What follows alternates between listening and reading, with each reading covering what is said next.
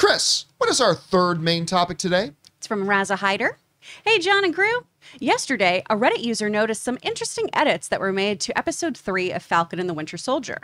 One scene, where Bucky throws a metal bar at a woman and it goes through her shoulder, now shows the bar bouncing off of her. The other change, when Zemo shoots the scientist, the scene originally showed him with his eyes open and blood all around him. Now there's no blood and his eyes are closed. Why do you think these edits were made a year after the show premiered, and could other series be edited as well? All right, this is kind of interesting. Thanks a lot for writing that in, Raza. So, yeah, look, we have heard in the dawning of the streaming age, there have been a couple of times when stories have come out about small edits that have been made to movies for insert reasons. Splash. One of the big ones was Splash, right?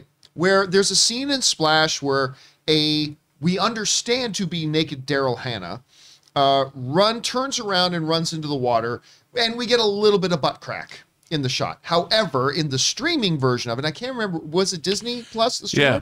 Disney Plus decided in that moment, in that shot, to digitally make her hair longer to cover the butt crack. And it looks god-awful. It did nothing to the movie. It did nothing to change anything about the movie. You just didn't get to see Daryl Hannah's ass. It made no difference to the film whatsoever. However, it did introduce the notion that streamers, or, well, let's face it, George Lucas introduced the idea that you can go in and change movies anytime you want back when he did Star Wars special editions. But in the streaming world, it kind of set off the flare in the air that the streamers can make minor changes if they want to. It was hilarious to me to see how many people made a bigger deal out of that particular issue with Daryl Hannah. But that being said, we have seen this happen a couple of times, and now we have a situation where they've gone back. I mean, Falcon and the Winter Soldier is their show. I mean, they made it. It is whatever they want it to be. But they have gone in, apparently, and made a couple of very minor changes, but changes nonetheless. One of the things he mentioned in there was the shot that there's at the top, the original shot that we saw in Falcon and Winter Soldier. And now if you go in and watch Falcon and Winter Soldier today in that same episode, you see this. Oh, he's sleeping. Again, yeah, nappy time.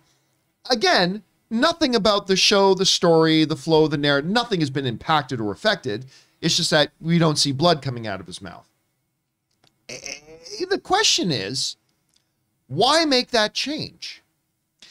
The only thing I can personally come up with is with them bringing over the Netflix Marvel stuff, the R-rated stuff, the Daredevil, the Jessica Jones and whatnot, that maybe they want to make sure there's a more distinct difference between what we have on the main Disney Plus and what's behind the parental controls on Disney Plus. I mean, I have no other explanation for that, to be honest with you. For me personally, as long as the changes that get made are these, quite frankly, inconsequential changes, I'm okay with it. It's the material changes that start to worry me. Let's go back again to the Star Wars Special Edition. The changing of the awesome Ewok song, at the Yub Nub song, that's a material change. The change of Han encountering Jabba the Hutt, the dock of that was a material change to that was an entirely new scene. I mean, it was one that George originally shot, but still, it was an entirely new scene. That's where I start to get a little bit concerned. At any rate, this comes to us from the folks over at CBR. Write the following. Reddit user Moon in Mulan writes, first reported the two changes that Disney Plus made to the show, which both appear in the third episode, Power Broker. The first edit is visible in a shot of Hydra scientist Wilfred Nagel, which we just watched, his dead body, which is no longer splattered with blood. Nagel's eyes are also closed, and the blood has been removed from his mouth. The second edit comes later in episode 3 when Sam Wilson, Bucky Barnes, and Sharon Carter go up against a band of bounty hunters. Bucky originally pinned one of the combatants to a shipping container by hurling a pipe through her shoulder, but now the pipe glances off her chest. This, unfortunately, causes a continuity error because as Bucky's opponent is later shown pinned against the container. But, you know, whatever, what have you. So, I'll be honest with you. These are such inconsequential and minor changes. I don't know why they did it. I don't know what the point is. And quite frankly, if I had gone back and watched Falcon and the Winter Soldier again, which I have no plans on doing, so I didn't think it was that great, but I probably wouldn't even notice that there's a difference. Chris, you see them making these changes, these differences. Number one, why do you think they bothered doing it? And then number two, does it make you worry about a potential slippery slope situation where they make radical changes to it in the future? I don't know. How do you feel about that? Sure does make me worried. It changes who shot who first, right? Yeah, Like, well, yeah, again, another Star Wars example. Yeah. There's some issues that could happen. This is such a big for why for me. And someone in the chat suggested, what if this is just for the parental control version? That's my kind of right? thought, right? And that, I think, would make more sense, right? Of if your kid wants to watch it, sure, maybe we don't show the more bloody version of this. But if this is on the regular version of stuff, I don't understand the point of having something released and then going back and editing it and making it different from the, the Netflix Marvel shows. I feel like those already have a very different tone and vibe than these shows. Blood in or blood out. Like either way, you know what those Netflix shows are when you see them. They're much darker and grittier. So I don't understand why they did this. And look, certain edits like the splash one, you can see a butt whenever you want. Go in your bathroom, take your trousers off, peek at yourself. Woo! All right? Not a big deal. But stuff that does affect the continuity of a film, the narrative of a film, like you were saying, or a show, that is where I take issue with this. Because you're messing with the original filmmaker's intent and their story. And like we talked about earlier, we're all in service of the story. What is this in service to? Couple angry moms? That's not good enough for me. By the way, breaking news on The Wrap. George Lucas is releasing a special edition of the Oscars where Chris Rock slapped first. By the way, thank you to one of the people in our live chat who actually put that in. I thought that was hilarious when I saw that. Anyway, Aaron, you see a change like this being made? I mean, this is innocuous. There's nothing here. It doesn't really change anything. But is it important that we take note of it? Why do you think they did it? Could it lead to other editorial liberties maybe they take later? I don't know. How do you see it? Well, let's also remember this is not the first time that these kinds of edits are made. I mean, just as an example, for those of you out there who don't know, I played a character named Sura on a television show called Spartacus Blood and Sand that was on Stars. And when it was on Stars, we also were called Spartacus Boobs and Blood because there was a lot of nudity. And there was a scene in which my character is being carted off by a Roman army, ripped away from her husband, and I'm reaching back, and the body parts formerly known as my breasts. They are no longer because I had breast cancer. So now I have new pretty ones. They are on full display as my character was being torn away. But when the show was then re-aired on other networks that did not have those same boobs and blood liberty, they digitally imposed a little piece of material over my breast. And so this is commonplace for when a show has been, or when you see something on an airplane, for example. We've all seen the audio dubbing of, "You mother farter," that kind of stuff. I think that what we're going to see, because there is a balance here, we have these shows that we really love for being part of the genre world that we are so enamored by, but also being a little bit more gritty and a little bit harder and a lot more blood. And then we also have the wider audience that should be served, a younger generation that we want to be able to grow up and have the same kind of passion and love for this genre. And I feel like there has to be a little bit of service to both in a way, which I think what we're getting to is having a version of this that is going to be with the parental controls on, and then having the version that's going to be maybe it becomes another pay subscription, like all Disney, because Disney, let's face it, is for family-friendly programming, regardless of what they have adopted, regardless of what they have been doing in the last 10 years or so.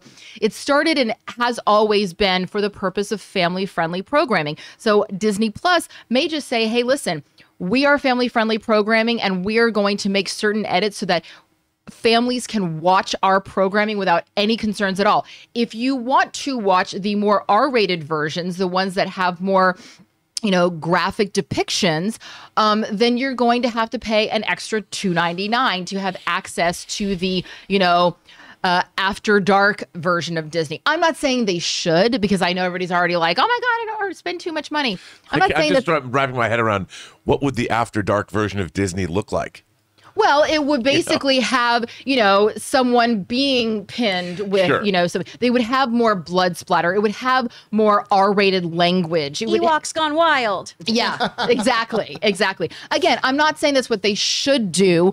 I just think that we're edging to that, because I do think it is a slippery slope when you just start saying, hey, yeah, I know that you really enjoyed watching it for this, and you are an adult and you can handle, someone being impaled against a wall, but we want to make sure that a 5-year-old can watch this and not be scarred for life. So we're going to dumb down what you get to watch too. I think that is a slippery slope. And you know what? I am an adult and I want to be able to watch all the grit and the blood and all the graphic stuff. But I understand that as a company, they're family friendly first. And so there is a service that they have to do. I think that we're getting into a world where they're going to have to separate. Here's the funny thing, though. This is the timing of this I find strange. Because we just talked on the show yesterday that Moon Knight, or the other day, Moon Knight has gotten a rating in most countries that's equivalent to TVMA here. So while Disney is putting that on Disney Plus, and we're going to talk about Moon Knight here in a second, they're taking out a couple of blood splatter scenes. I mean, I mean, again, I don't know. Maybe this is like the director of the episode thought, I don't like the blood splatter there.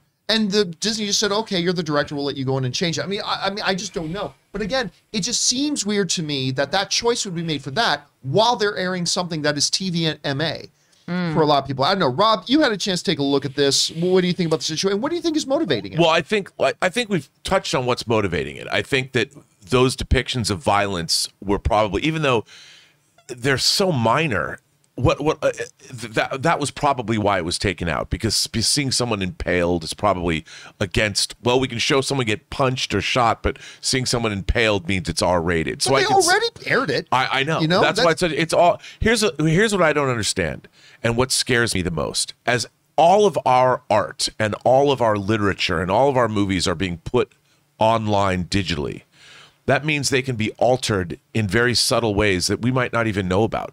Mark Twain used these words back when he originally wrote Tom Sawyer and Huckleberry Finn. Mm-hmm. And you know what? They're a little triggering now. And let's change it's not a big deal. Let's change the way he wrote. It was in the 1800s. It's a different time. That, to me, we're there, man. And we're there. And there are people that are like, yeah, you're right. We should change his work. And because we are infantilized, and in the case of Splash, John, the one thing that bothered me about that was not necessarily that a body part was covered, but that Daryl Hannah's character is a mermaid, and so they make a point of when she's a fish, like when she's in the bathtub, and you see she doesn't have body parts when she's a human, and when she runs away, there's a moment into the water, and Tom Hanks is watching her. He's seeing her as a woman as opposed to a fish, and there was a moment there there was the reason why they chose to do that, and I think that when people after the fact are willy-nilly making these kinds of decisions, ultimately the decisions are not really, they're knee-jerk decisions, and they're not really thought about. And the long-term ramifications of this will just have our society gets chipped away. History, none of that matters anymore. We don't have to worry. We just need to make society the way we want it now. And I think ultimately it's a dangerous mindset. Now, that said, a corporation can do whatever they want because they own the product. And if they're a family company first, they can make those changes. Are those changes right to make? That is a philosophical question that I think that they shouldn't make those changes. But are we going to, as a society, is that going to be normalized? I think Disney has the right to do whatever the heck they want. Does that mean it's right? I don't think so. Well, you know what, Robbie, what you're saying brings up an interesting point that we were talking about actually before the show, which is when we today in 2022 go back and watch certain things that were totally considered normal and fine, and even 20 years ago, it is shocking what was accepted then and what is not accepted now. And part of it is re-watching something and going, oh my gosh, wow, like, look at how much of a different world we're in. And there's certain things, I won't say what I was referring to before, but something that Tom and I were watching, I was watching and I was like, oh God, oh my God, why? Oh God, I can't believe he's saying that. I can't believe he's saying that. But when I watched it for the first time, I think that part of it is I think of the world in a little bit of a different way. But yeah. Anyway, guys, the question is for you. What do you think about this? I mean, honestly, I don't think I or most people would have ever even noticed that these changes were made, but changes were made. Why do you think they did it? Especially since they're putting out TVMA content right now. It's an interesting question. Why do you think it happened, guys? Whatever your thoughts are, jump down into the comment section below and leave us your thoughts. Hey guys, we want to take a moment and thank the sponsor of this video, Athletic Greens. Now, I started taking Athletic Greens because I don't eat enough vegetables, and I was looking for a way to make up for that deficit in my diet of those vitamins and minerals that I really needed in my system, and thank goodness I found Athletic Greens, and I literally take it every morning. You see, with one scoop of Athletic Greens, you're absorbing 75 high-quality vitamins, minerals, whole foods, source superfoods, probiotics, and adaptogens to help you start your day right. This special blend of ingredients supports your gut health, your nervous system, your immune system, your energy, recovery, focus, all the things. And my wife got onto it, and now she absolutely loves it. Tons of people take some kind of multivitamin, and it's important to choose one with high-quality ingredients that your body will actually absorb, like Athletic Greens. So right now, it's time to reclaim your health and arm your immune system with a convenient daily nutrition, especially heading into the flu and cold season. It's just one scoop and a cup of water every day. That's it. No need for a million different pills and supplements to look out for your health. To make it easy, Athletic Greens is going to give you a free 1-year supply of immune-supporting vitamin D and 5 free travel packs with your first purchase. All you have to do is visit athleticgreens.com/Campea. Again, that's athleticgreens.com/Campea to take ownership over your health and pick up the ultimate daily nutritional insurance. And a special thank to Athletic Greens for sponsoring this episode of The John Campea Show.